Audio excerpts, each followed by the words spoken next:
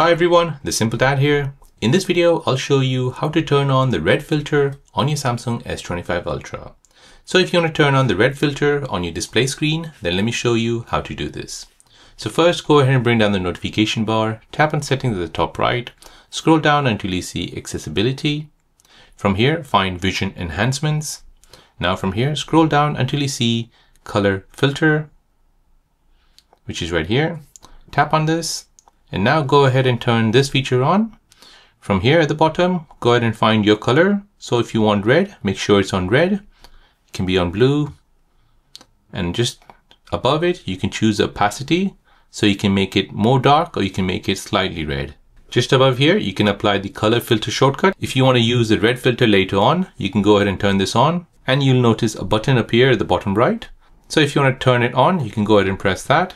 If you want to turn it off, press that again. So there you go guys, that is how to turn on the red filter on your Samsung S25 Ultra. If you're new on the channel and you want to find out more about your iPhone, your Android phone or any other social media apps, then don't forget to subscribe to this channel to become a part of the Simple Dad community.